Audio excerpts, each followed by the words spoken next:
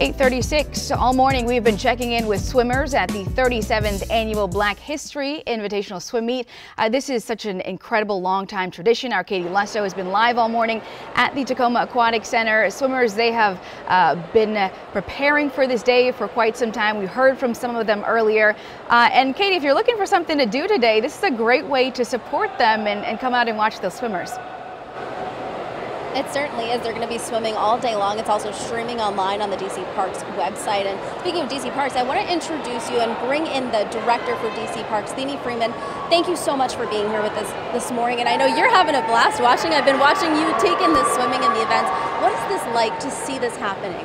So this is beautiful. This is the 37th annual. It was actually started by Mayor Marion Barry because at the time African American swimmers would not be invited to the meets. So he was like, we'll build our own. And so if you see today the manifestation of that, 37 events later, over 1,000 young people from Florida, California, Texas, all over and locally. So it is just magnanimous to see. And I know a lot of these swimmers have been telling us they train for this event so seriously. This is such a fun time, but it's a pretty serious event. They take it seriously. What are your thoughts on all that? Absolutely. They're athletes. And swimmers are very interesting athletes.